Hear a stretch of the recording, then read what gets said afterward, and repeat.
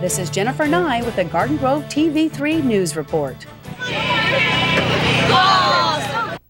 Every year, kids and parents put on their favorite costumes and head to the Jack O Lantern Jamboree, where the city of Garden Grove transforms Atlantis Play Center into a giant Halloween party. So far it's fun. She's having a lot of fun and there's lots of kids, so it's great. The park was full of activities for families to enjoy. Kids' faces lit up as they won candy at the game stations, and their trick-or-treat bags got heavier and heavier. Over at the crafts tables, children created gifts for their parents to treasure. Sounds of laughter and joy could be heard coming from the bounce houses all night long. And at the far side of the park, a long line wound around for the train ride. The ride was so fun that children begged to go again and again.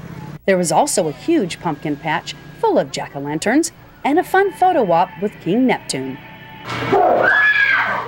The highlight for many of the kids was the haunted maze. There were 2 levels of fright, scary or not so scary. You had to be brave to choose the scary one. That was so scary!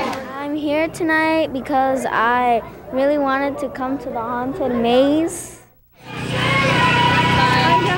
The sound of Halloween music drifted throughout the park, and children couldn't resist dancing as they waited in line or played on the playground. We went on the train first, and then we played some games, and she's kind of just slide and done some other things. I actually live here, and I used to come to this park when I was a little kid, so it's a great park.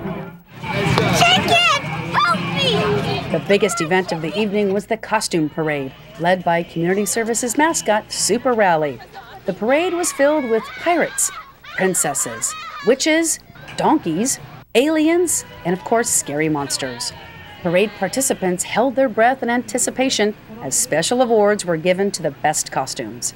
In the end, everyone was a winner, and everyone took home a prize to add to their stash of candy and goodies. It was obvious that the night was a success just by looking at the smiles on the kids' faces. Well, we saw an advertisement down in City Hall and we thought it'd be a lot of fun, and she loves this park, and I grew up at this park as a kid, so we decided to come here. Happy Halloween! This is Jennifer Nye reporting.